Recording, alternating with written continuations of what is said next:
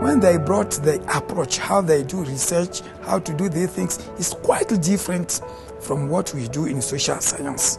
Then it was very difficult. So this type of course for social scientists in Francophone countries is very important. And I would love if some of them can be translated into French, and if this course is brought to Francophone scholars, it will make impact.